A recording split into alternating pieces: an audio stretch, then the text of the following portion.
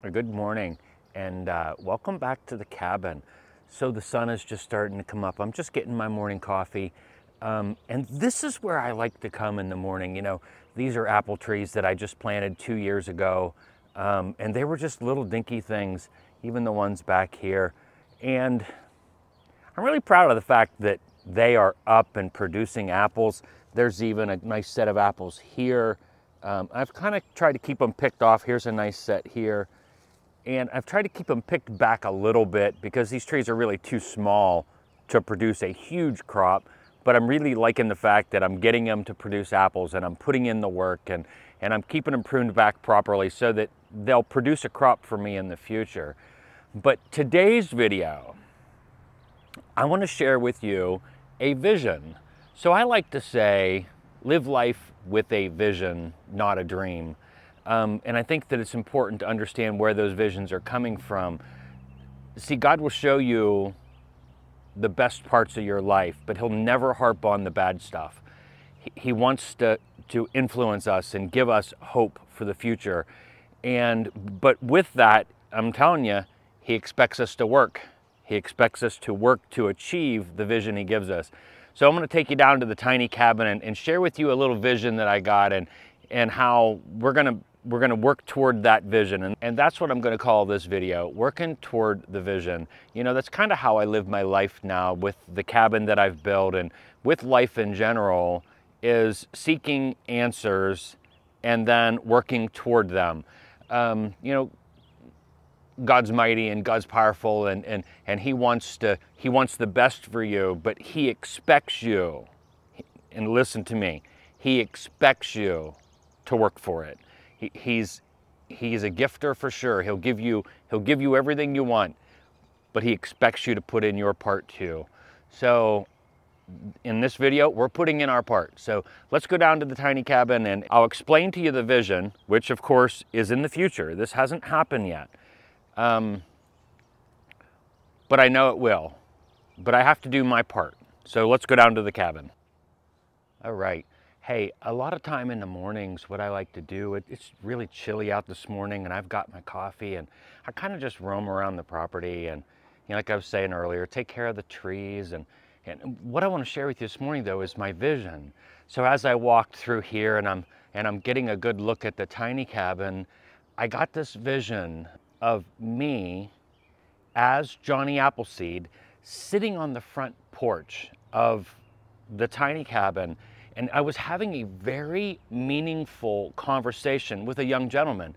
And I'm talking like 8-10 years old. So in my little community, I play this part as Johnny Appleseed. And that's the whole reason I built this tiny cabin. I built this tiny cabin as a teaching tool for the kids for the future. So each year, last year was our first year, I just built it last summer. This cabin goes downtown and it becomes the centerpiece of the Johnny Appleseed Festival. It's Johnny Appleseed's home. So I take these visions pretty dang seriously because for me, they are God showing me my future. And you have to understand, He's not predicting the future, He's there. He's there looking at that moment. So here's what we're doing today. We are going to, as you can see, there's no front porch. There's a front porch roof, but no front porch. For this video, we are going to build a front porch. Now, this is what I want to tell you too. When God shows you a path, when He gives you a vision, if it's Him, He's going to provide. He's going to provide everything you need to do the job. Just like a week ago, I was given an entire load of logs before the vision. So I've got a whole load of logs in the driveway that I really didn't have any clue what I was going to do with. I was probably going to build some more shelves for the basement or whatever, but now I can see it. Now I'm like, that's what they were for. So, and then knowledge. God provides knowledge. When it comes to like building a log cabin, man, I tell you what, I've shared so much with you guys on my YouTube channel. None of it's me. Like this project, this channel, even this demeanor on screen, I'm a really shy. If you talk to anybody from my past, this is not who I am. This is my new life. This is my new me. So I'm really embracing this opportunity to live life to its fullest, to live, you know, people say that I'm living their dream. And to be quite honest, I've never dreamed like that. I've always just lived my life. I've never really had dreams of the future. So I'm really embracing the fact that I get to live day by day, but live it to its fullest. So when I talk about this vision, I want you to know that there are very distinctive points about it. You know, it was on the, as you look at it, it was on the right-hand side of the cabin, not the left. I could almost see the child. So, I mean, I can see the child, but I could almost make out who it is. So this is what will happen. I'll do my part, and then I'll wait for God. And this is what I love about a small community. Billy, the man that works at the tire shop, one of my YouTube subscribers, had noticed that I was dragging logs on the ground, and he had a log dolly that wasn't being used. He was mowing around it, and it was just sitting there. You know, that thing is at my house now. No money, no. Matter of fact, I told him the other day when I went down to get a tire fixed, I said, you know, you just let me know. You let me know when you need it back, and I'll make sure you get it back. And he said, you know what, I'm hoping I never need that thing. I'm hoping I never need it. That thing is too much work. So anyway, thank you, Billy. So anyway, hey, let's get busy. All right.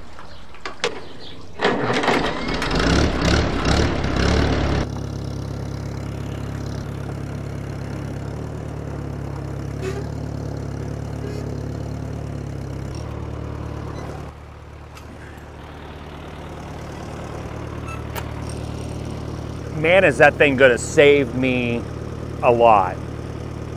Because I'm not going to be dragging my logs as much on the ground, I'll be less likely to pick up dirt and gravel. Plus the effort of the tractor to move them and be able to back them up because they're not dragging on the ground. I really do appreciate it because I've worked so hard without it. So here we go.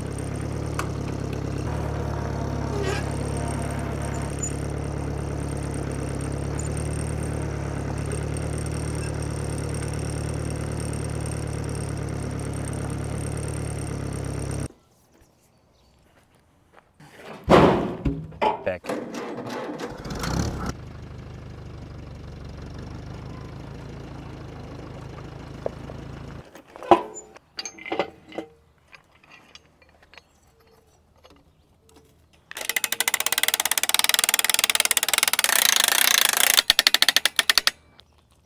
Oh yeah, we've almost got it. There we go. So basically we got it cradled in the chains. The hook really isn't doing anything now. So let's get this baby fired up and get it moved over to the mill.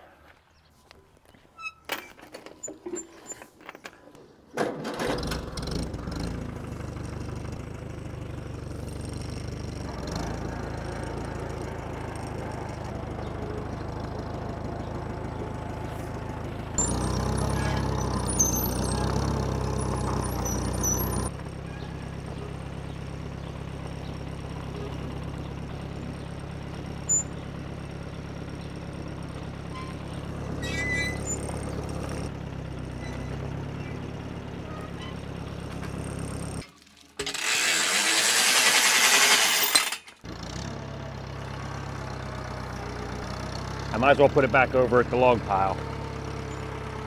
That's where I need it at next. These brakes work so nice.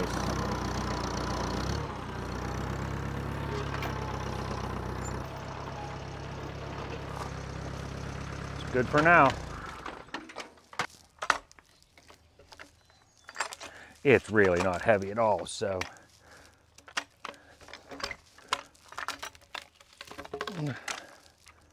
All right, let's try it there. And I picked these up at the Rogers sale, 25 bucks. So what a deal that was. Morning, babe. So here's Lavender. She's around. She's just been a little bit off camera all morning, but she never leaves my side too far. She's my girl, huh? what she's saying is it's almost time for breakfast. Huh, almost time for breakfast. Huh, I love you, baby. I love you, baby. Yeah, she's my girl, huh? I know, I know. Let me get this log on there first, okay? Let me get the log on. You need to stay back, okay? Good girl, that's good. That's good, right there, sit. Good girl. You're showing them how good you are.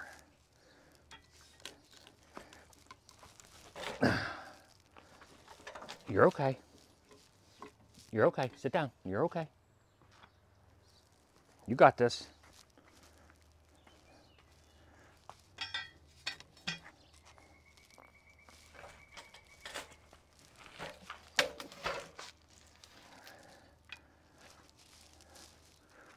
Okay, that wasn't bad at all. Now just to get it scooted up some.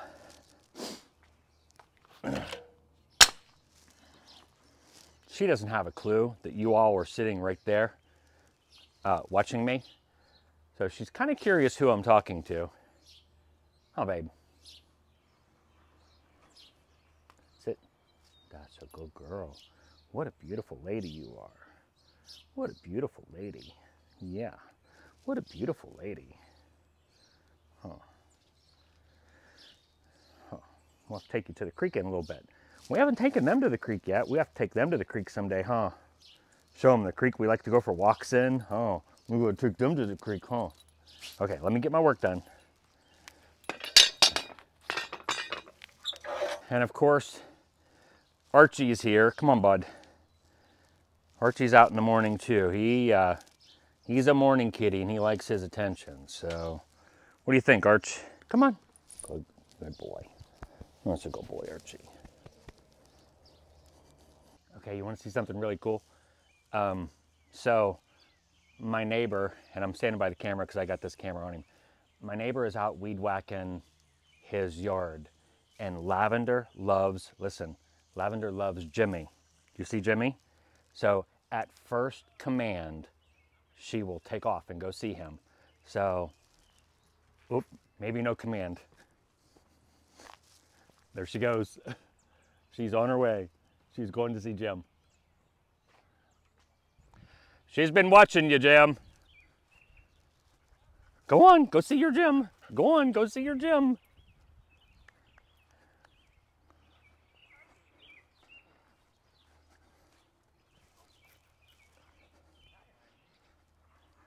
She's been sitting down there watching you.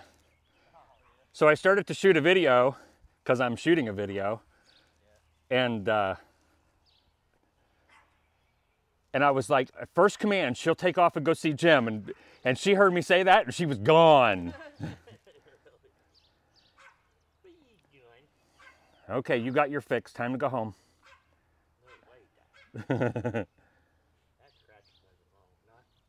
Okay, let's go. Go, girl. Let's go home. You want to go see Jimmy again? She's like, I want to see more Jim. Okay, let's go. Let's go home. Come on. Hup.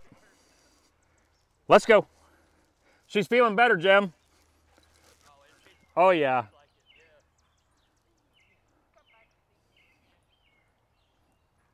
All right, say goodbye. Let's go. Come on. Let's go. Come on.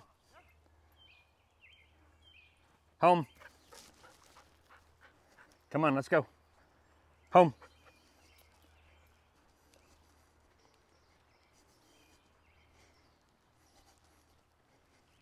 She just loves her Jimmy. She just loves her Jimmy, don't you? What a good girl. What a good girl. Okay, you stay home now.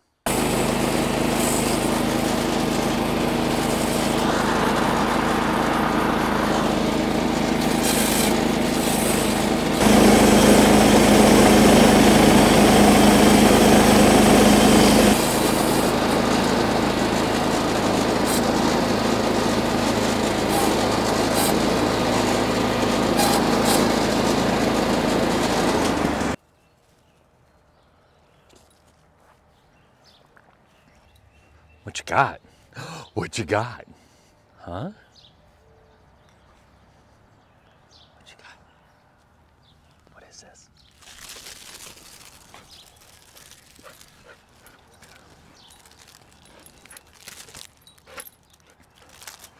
Go get it.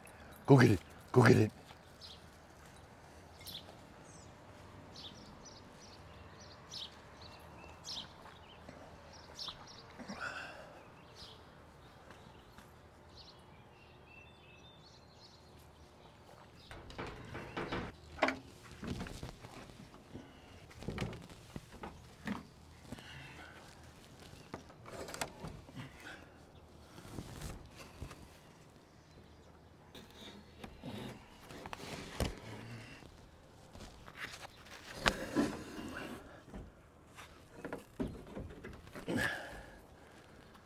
Tell you what,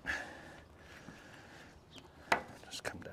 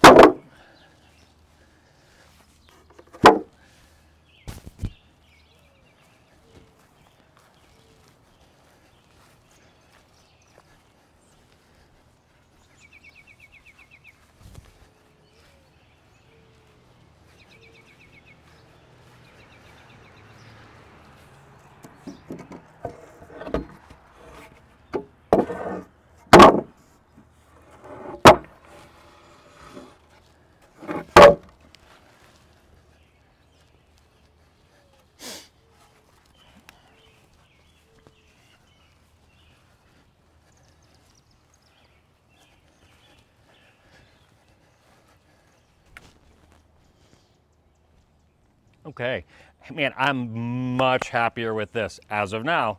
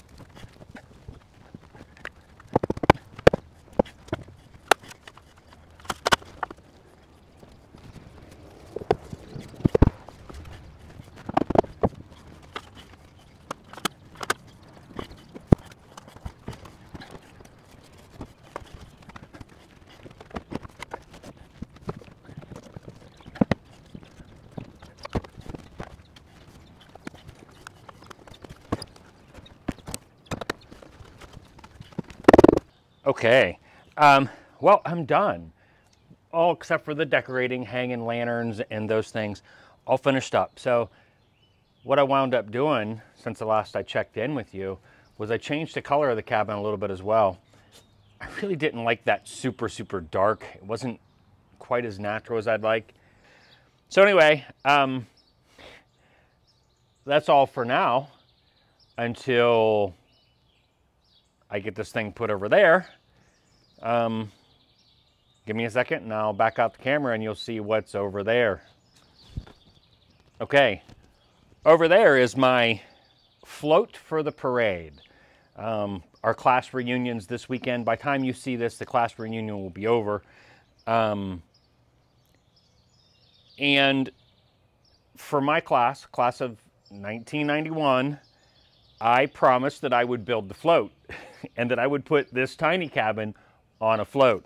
So I've spent a couple days getting the front yard portion of that done, and now it's time to move this cabin over onto the float. Okay, finally, the float is done. So for those of you that don't know, this is our all-school reunion weekend, also 4th of July weekend, Independence Day. So I don't think anything says independence or I graduated in the 90s more than what you're looking at right here. We went to shop class. We didn't skip it. We still had shop class. We paid attention in shop class. It was our favorite class. Here we go. Let's take a look. So of course, I got the Farmall Cub. All of the railing for the front yard was trees just this morning. My flag was a tree too in the woods. I just cut the tree down and made it for a flagpole. I'll back her up a little bit more. Of course, I got a front gate. The whole yard is fenced in. I got the weight sitting on the tractor now. The tiny cabin. Get me a couple rocking chairs up here. The front yard. Now I could see that going down through a parade, huh?